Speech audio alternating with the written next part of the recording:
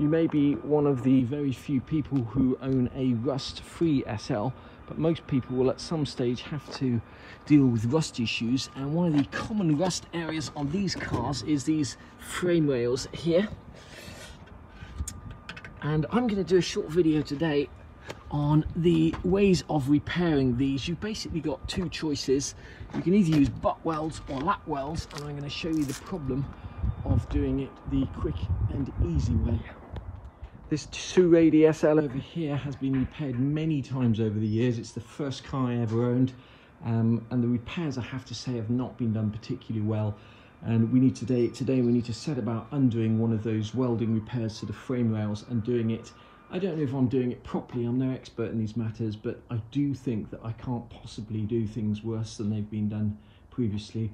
Once we finish that car, we can then move on to our next project, which is putting this car here back together. Before I can put this section in here, I'm going to get rid of this patch that someone's put on here.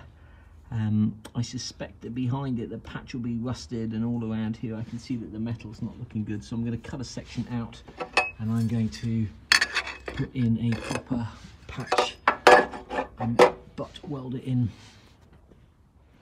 We've done the majority of these cuts with the big angle grinder, and we're just going to do the last little bit of cuts with the little Dremel tool. And these cut-off wheels don't last very long in the Dremel tool because they're so small, but to get those accurate corners, it's easier to use the Dremel, otherwise you have to cut much further than you need to.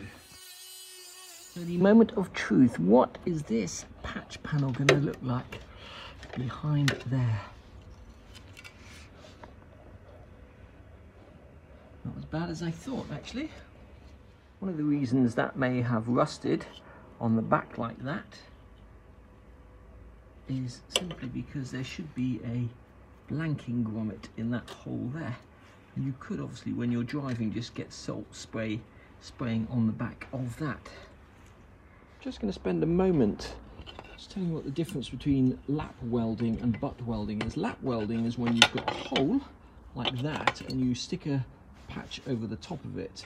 The advantage of that is you don't have to cut the patch to size. It's quick and easy to do, and you can be pretty confident when you've welded round because you can actually see the welds. Butt welding is when you have a hole like that and then you cut out all the rust and you lay a patch in there and then grind it flat. And butt welding has a number of advantages and potentially a number of disadvantages.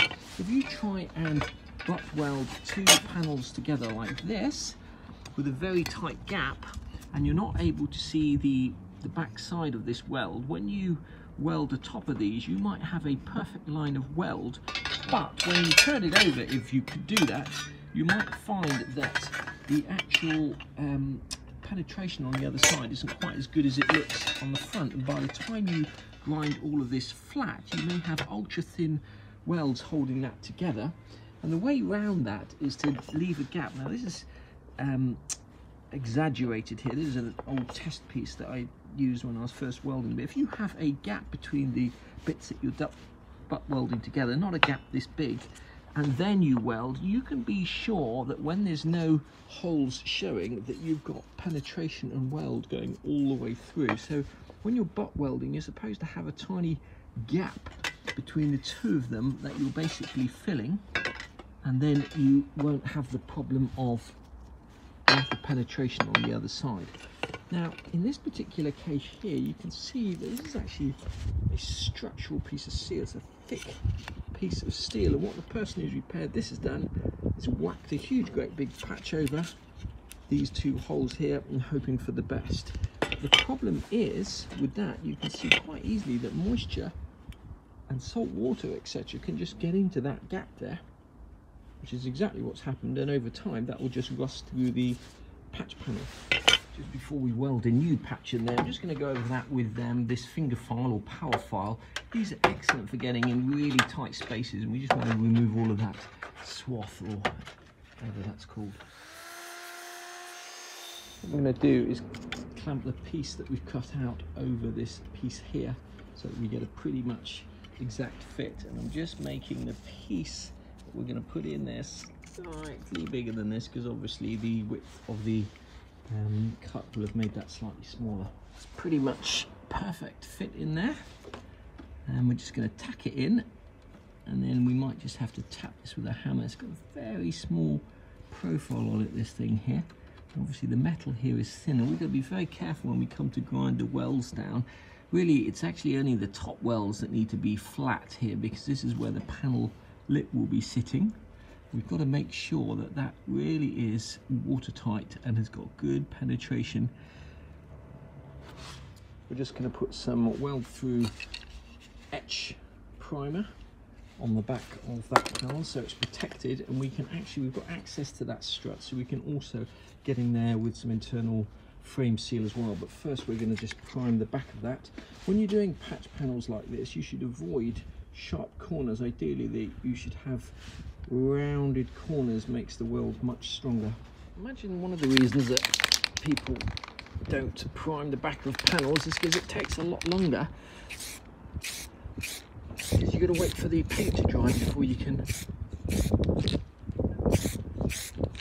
repair it. Especially if you're going to give 2 coats. Before we've got access to the back of this, we can get in there with this finger foil and just sand off the rust there and just prime the back of that. So we've made up our patch panel, we've painted the back of it, and we're just using these magnets to get this completely flush. This is the most important part, to be flush here, because our panel is going to sit across here and this needs to be completely flat. So these magnets might make the welding a little bit funky, but we'll give it a red hot go.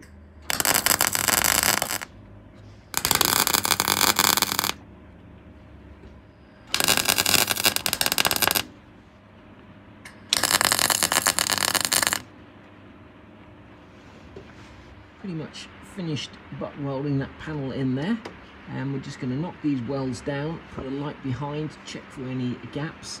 This bit here where this metal on this side is a bit thinner, I think I'm going to get in from the other side inside the car and just put some copper behind there, because I don't want to, like to build that bit up and I don't want to blow through it with the welder. One thing I found is that using this finger file here is much easier to grind these welds down. You can do it really precisely without the masses of sparks flying everywhere, and you can almost grind the welds down one by one. So this is rapidly becoming my new favorite toy.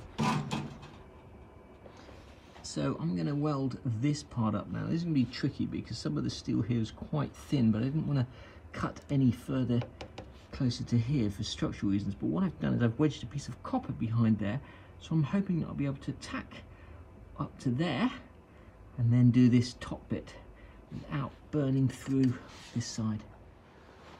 We're almost ready to glue this panel in here. We'll be butt welding down here, so we're looking for a nice even gap all the way down. I've just got a tiny little bit to sand off here. We'll be using this great little finger file here. This is all flat along here now, and we will be using the panel bond along here, so where there are small gaps, the panel bond will fill those gaps in for us, and that should be us about ready to go. We're ready to put our primer coat on. We're going to be doing the battery brackets that we've made up as well. So we need a primer coat on there, we need a primer coat on the piece we've made up, and a primer coat on the car. Something that I didn't think of, which is a good idea though, is to actually take the wrapping off the glue so you can see exactly how much you've still got left. As you can see, we've only used half of this tube here, which means that we should be able to glue on that inner wheel arch support panel as well.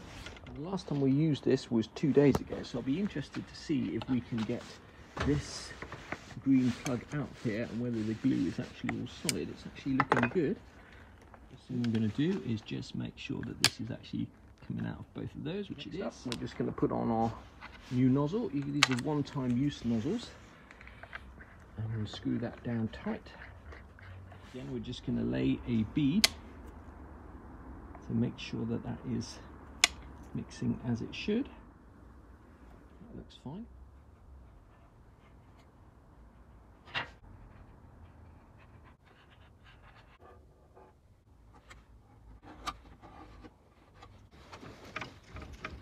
We've got our primer coat on. Now we're going to put a thick bead on the actual car, and we're going to attach that to the car. Now remember, you can slide the panels together, but what you can't do is push them and then separate them together. And once we've got it in place, we're going to use all of our neodymium magnets to stick it down.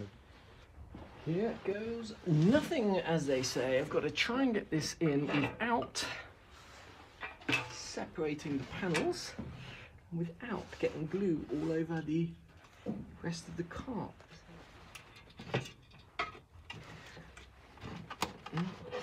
Okay.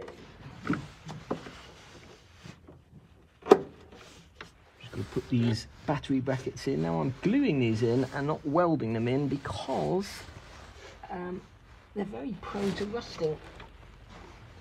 So I'm not going to run that risk. I'm going to leave this video here. We've managed to get this panel in. We've got nice gaps all along here. We'll come back and butt weld that. We're going to get beautiful waterproof seal along here and along where this panel touches here. So we'll come back and test that with water. We've got the battery brackets in, check that they still